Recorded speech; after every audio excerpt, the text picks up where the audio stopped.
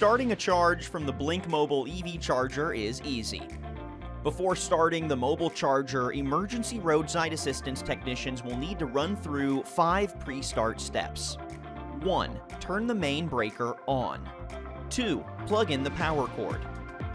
3. Ensure the oil is in a level between min and max on the dipstick. 4.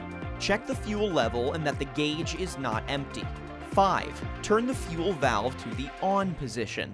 If the engine is cold, then set the choke valve to choke. After completing these pre-start steps, it's time to start charging. First, turn the start key to the on position. Pull the recoil starter to start the engine. After the engine starts, set the choke valve to run. The charger will show a flashing yellow light as it boots up. When the charger is ready to charge, the indicator light will turn green. Once the light is green, plug into the electric vehicle. The green light will turn blue, indicating the charge has started. Depending on your vehicle, you'll receive up to 7.7 kilowatts of power and approximately 0.6 miles of range per minute. This charge will give you enough power to get to the nearest charging station. When ready to stop charging, simply disconnect the charger connector from your vehicle.